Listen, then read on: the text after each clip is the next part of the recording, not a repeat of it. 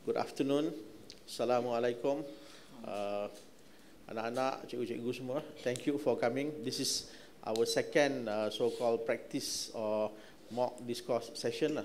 Okay, so I think Alhamdulillah we've been practicing since late last night. Sampai bola pun we have to sacrifice.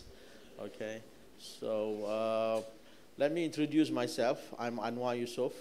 Officially, I'm with Cybersecurity Malaysia. Tapi for today, okay, what we do is we do role playing. Okay, konon-konon I ni Menteri Jabatan Perdana Menteri, and I have 100 million to be given out. Okay, so this 100 million ni either we want to give to Team A, which is representing the industry, or kita nak bagi kat profesor-profesor kita from the academia. Okay, so nak menjerit ke? Okay, go ahead. Cheer them up. Okay, give them semangat.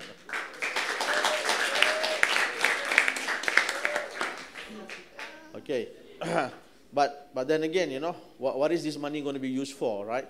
So the topic of our so-called discussion or discourse today is that who plays a bigger role in ensuring cybersecurity education and awareness? Is it the industry or is it the academia? Okay, so now these are the teams. Team A is industry. Dah confused dah. Okay, and Team B is the academia. So we have our panel of experts. I'm proud to introduce my friend, Cik Malik, chaired by Mrs. Tan, Puan Tan, Cik Iswadi, and Puan Ramona. All right. Now, the format, I think everybody know, this is not your typical debate. This is more like board of director punya presentation, where each side have to present their case. Okay, and each team member is given 7 minutes. Okay, each person is given 7 minutes to present your points. Okay, the word here are points. You are not arguing against one another. You are just presenting your points. Why that so-called 100 million is to be given to you. Okay, so understand. You are not here to whack one another out or to blow the daylight out of each other. You are here to present your case. Faham ya? I think we have gone through this before, and without much ado, I would like to get the first speaker. Are you guys ready? Boleh ya? Okay. So, first speaker from Team A, you are given 7 minutes to present your points. Assalamualaikum and a very good morning to our chairman, honorable judges, gracious timekeeper, and the house. At first and foremost, I would like to apologize for our late appearances because we had some technical difficulties. Now, before I start, I'll first like to introduce my officers. I, as the first speaker, am the CEO, and I will be talking about the products that we use as technologies to use it as mediums to ensure cyber security. Okay. And then my second speaker is the Chief Financial Officer, and he will be speaking about the financial strength and incentives. And my final and third speaker is the Chief Information Officer. He will be speaking about the research and developments. Okay, moving on to, okay, this is my point. Now, before I start my point, I would like to first explain a little bit about our title. Who plays a bigger role in ensuring cybersecurity, education, and awareness? Okay, how did this topic came up? Exactly. Well, it's actually because of this, cyber threats. Malware, malicious, viruses, lots and lots of it. Next. Okay. So, these cyber threats actually contributes to the fall of the economy. Now, as you can see, Malaysia is the 6th most vulnerable to cybercrime. And this is actually from Kaspersky. They have made a research on 2012 about the threats. And as you can see, from the beginning of January till the end of December, it has increased rapidly. Also, now I will tell you why is it that why is it that there is a lot of sectors that actually contributes to ensuring cybersecurity, education and awareness. But we strongly believe that the industry is the industry has the upper hand in ensuring cybersecurity education and awareness. Now, to my first point, the people rely on the product that we make. For what? For information. Like let's say we create a handphone. The handphone, they will use it to stay connected to people. It is their personal belongings, and it makes that easier to access to information. So, like one of the incentives that DG, we take as examples as DG, what they have done is actually they had held out a campaign. They held out a campaign of DG CyberSafe, which is a campaign where this is actually a campaign where they teach about the cybersecurity of cybersecurity. Why is it important? Why do we need it? Okay. So through this incentive, why do they do this? It's because, as I said just now, Malaysians are ranked 6 is the most vulnerable in the world. Okay, most vulnerable country to cybercrimes. So, we can conclude that Malaysians are lacking in cybersecurity education and awareness. So, as DG, they have actually made this. It's because they have funded a lot of money, and when they funded a lot of money, it's actually they're showing they could actually keep the profit, but no, they do not keep their profit. They actually funded the money for this campaign, which is to teach cybersecurity. So, with this, I strongly believe that the industry plays a bigger role in ensuring cybersecurity education and awareness. And for that, thank you. Thank you, Saudara Ikhlas, right? I think the good research that they have done on Kaspersky, on the mobile market, and what DG is doing with cybersecurity. Okay, I think let's hear it from Team B Academia, Professor Arif. All right. So please give your opinion on why Academia.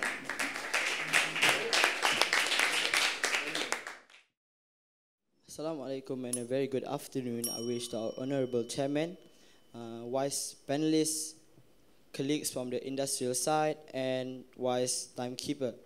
And first and foremost, I would like to introduce my teammates, me as the CEO of the company, and my friend as the CISO, and that tall guy as the CIO, and our technical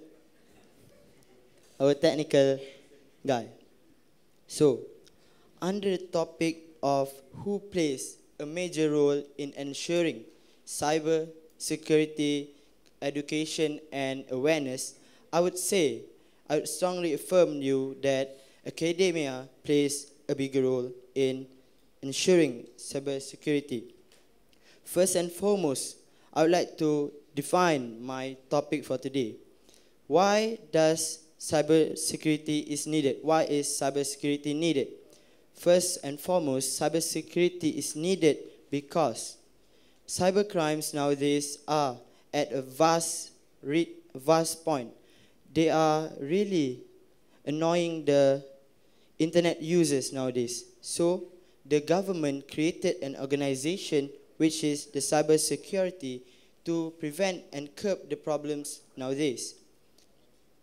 And there is a research by Star Corporation where they ranked Malaysia as the 6th vulnerable to cybercrime. It was published on May 16, 2013, and I'm sure that cybercrimes are increasing and they're becoming worse. So, cybersecurity should play their role in ensuring this won't happen. But no one knows what cybersecurity does. So, who should play their role in educating people and be giving awareness of this cybersecurity? So, I would propose that academia plays a bigger role. Based on a research by SKMM, which is Suruhanjaya Komunikasi Multimedia Malaysia, there are 30 million of people in Malaysia, and 18 million of them are internet users, and they targeted an increase of 50% of internet users by the next year. More internet users also mean more cyber threats and more cyber crimes. So that's also, cyber crimes are mostly, the factors that affect the cyber crimes are social media like Facebook, Twitter, Instagram, and such. People use the social media to express their feelings. They also express their personal data online. People with bad intentions will use this personal data to do frauds and even financial frauds. So bad things will happen. Based on the research of Norton, there are 331.7 billion are wasted by people only on cyber crimes, which is 593 per victim. This is a huge waste to human money.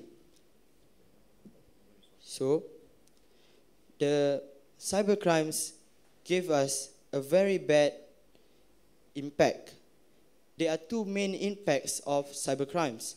First, the economy, and second, the society. On the economy's hand of view, people are wasting their money because of the money threats and such.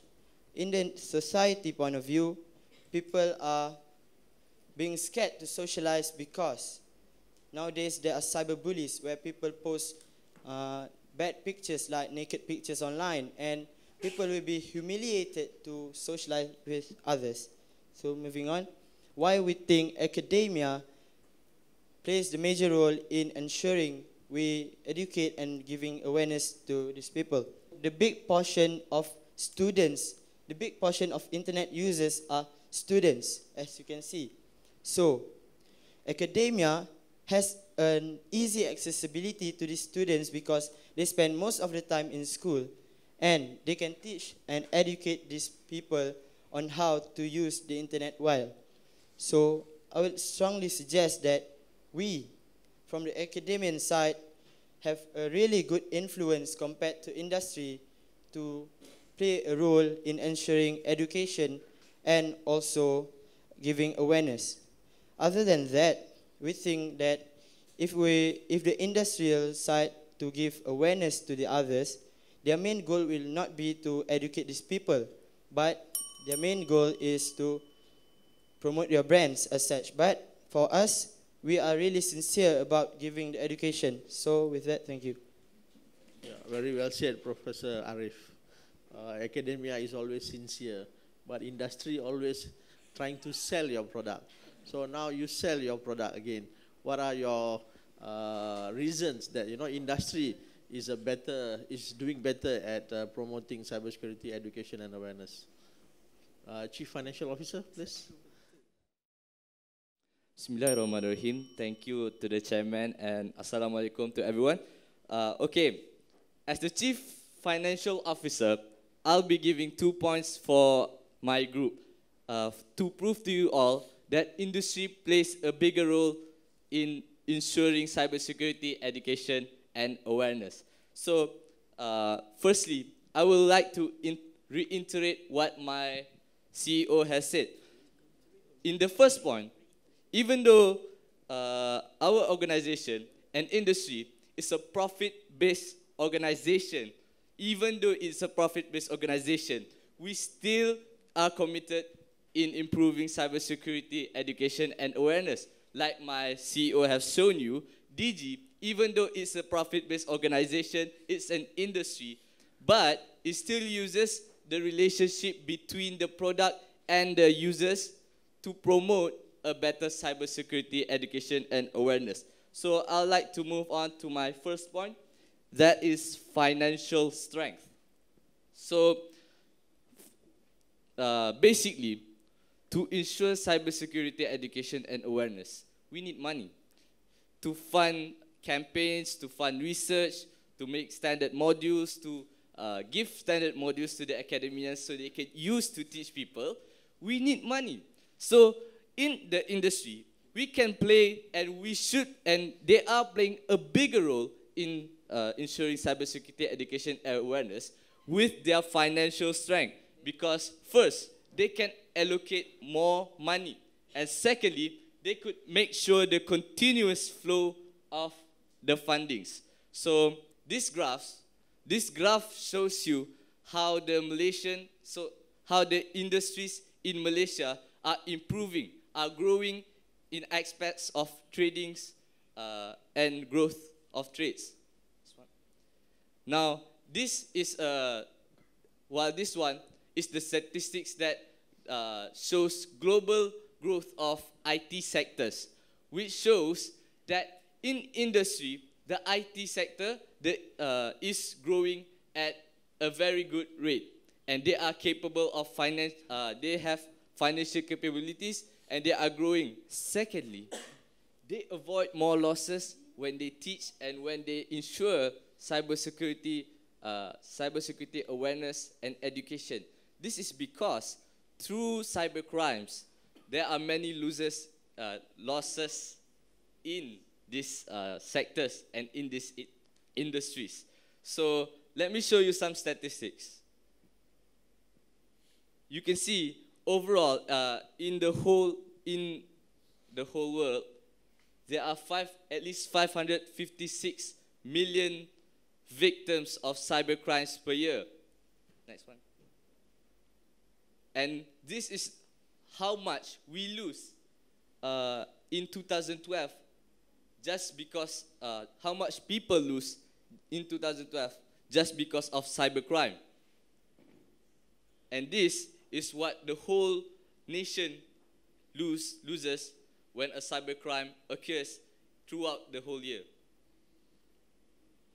So, to summarize my point about financial strength is, I have told you about how these industries can allocate more money through these sectors because they have less responsibilities and they have growth in their economically. And secondly, I've shown you that when they ensure cybersecurity education and awareness, they lose less, and they have more to give to the people. So secondly, I will talk to you about our second point, which is incentives. What are incentives? Incentives are motivation, which means that these industries plays a bigger role because they are motivated and they are committed in bringing you and educating you about cybersecurity. So why are these industries motivated?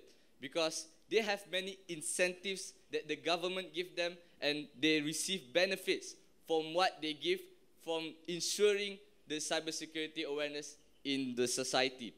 Firstly, they receive incentives such as tax deductions when they make campaigns to ensure cybersecurity and awareness, cybersecurity education and awareness inside society.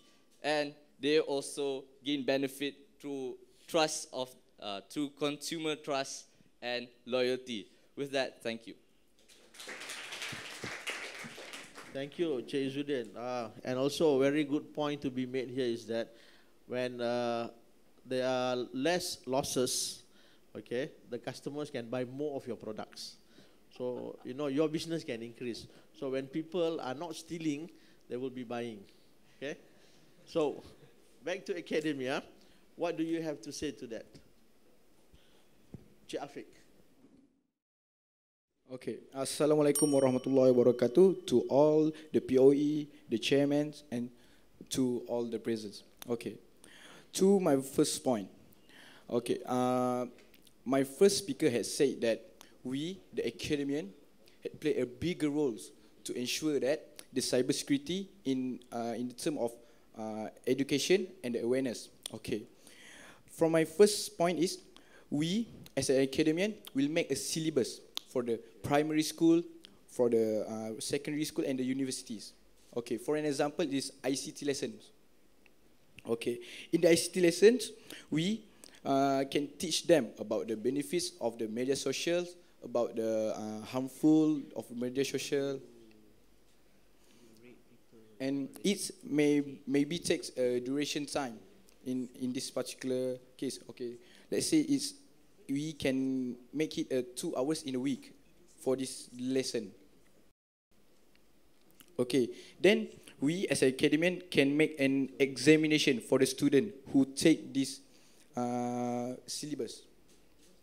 Okay, so that we can encourage 2.7 million from the primary school students and 2.3 in the secondary school to decrease the amount of the cybercrime in Malaysia.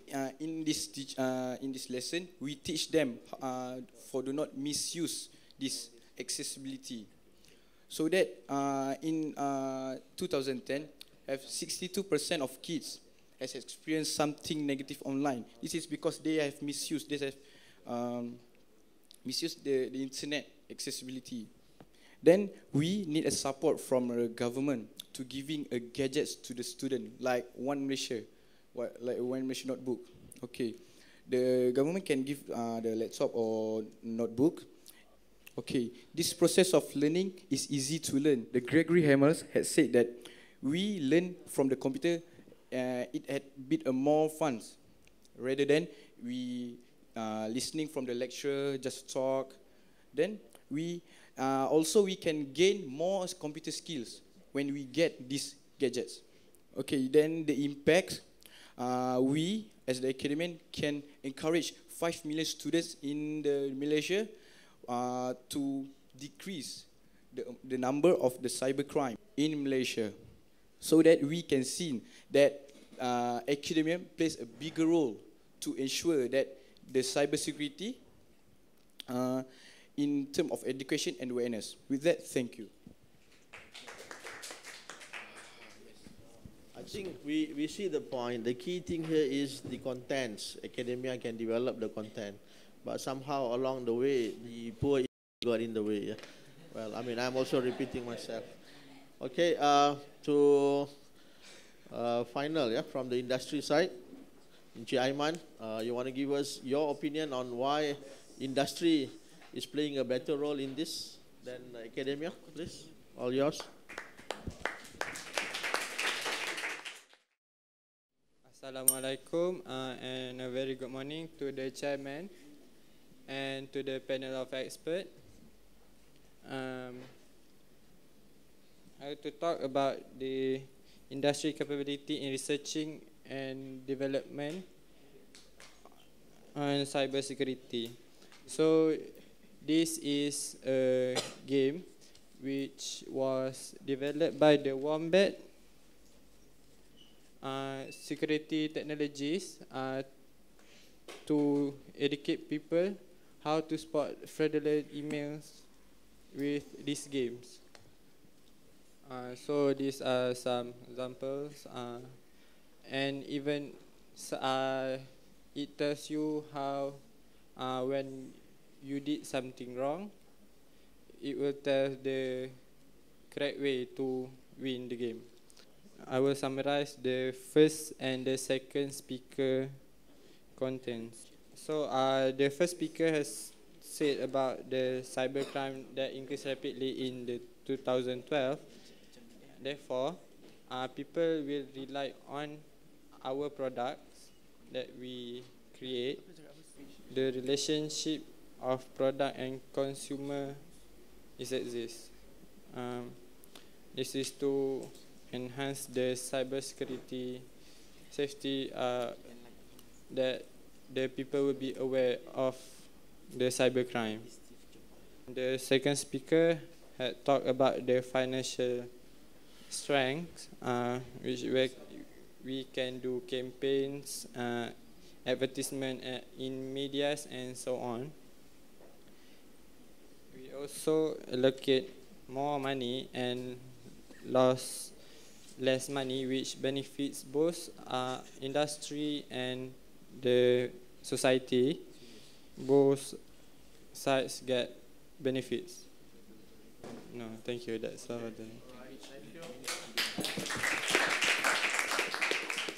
Okay, I think the Chief Technology Officer have spoken, but not much.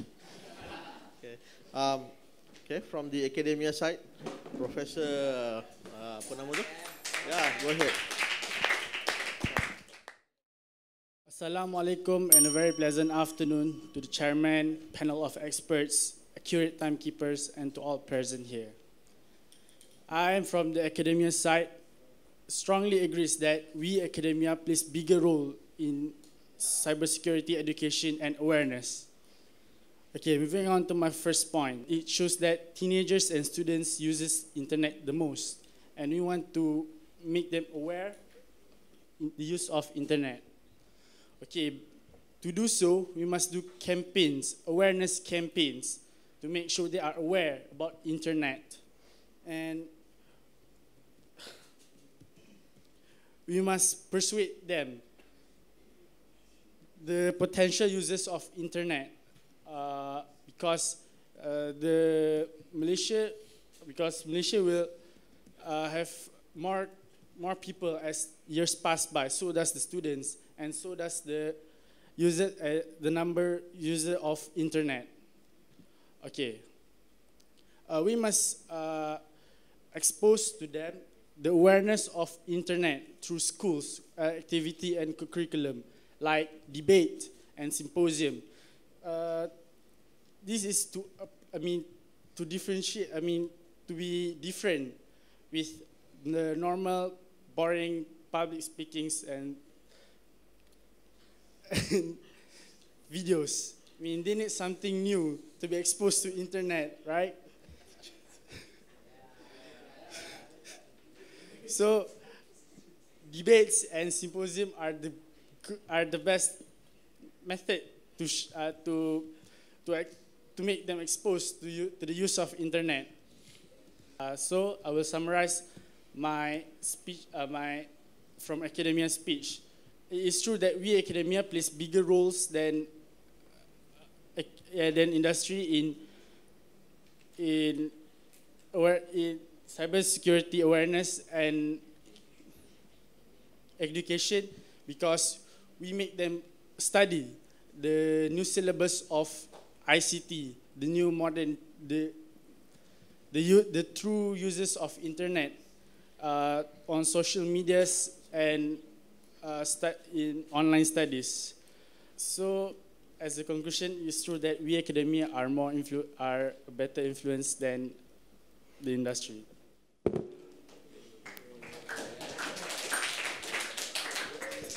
I'm not sure whether by having debates, by having this kind of presentation, we're going to create more awareness. Okay, I think awareness is done in many other ways. Industry have their point, you have your area too.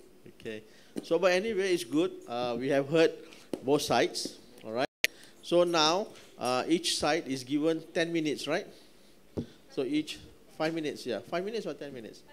Okay. So. Yeah. So each side you have, we take a break basically now, yeah. I mean for if you need to take a biological break, want to go to toilet or whatever, yes, this is the time to do it. But for both of the participants, team A and team B, you have 5 minutes, okay, to firm up your proposal, okay, firm up your proposal, and then you give us the enlightenment. All right. So now please discuss among yourself what you have to do to firm up your proposal. All right, so guys, we take a 5-minute break now. Thank you.